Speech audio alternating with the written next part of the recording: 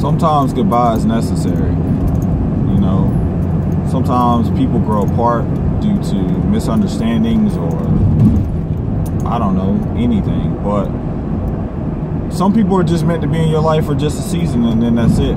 And you have to be willing to deal with that. You have to be willing to move forward and realize that from the minute they met you, that from the time that that friendship or whatever ended, that you were the genuine, realest person that you can be. And I think oftentimes in life we struggle with having to say goodbye to people because we feel like we have to just take everybody along when we meet them, and that's not true.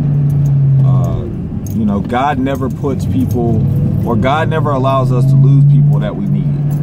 And whether that's to friendship or even death, we have to rely on Him for everything that we need. We can't depend on people the way we do. So, you know, be strong in who you are and let God work.